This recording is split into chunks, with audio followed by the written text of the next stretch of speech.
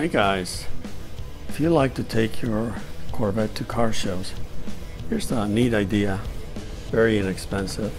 What you can do is get a period correct license plate for your state. This one happens to have a 76 decal because that's the year when they switch over from the year imprinted onto the plate to the stickers, which were of course cheaper, I think.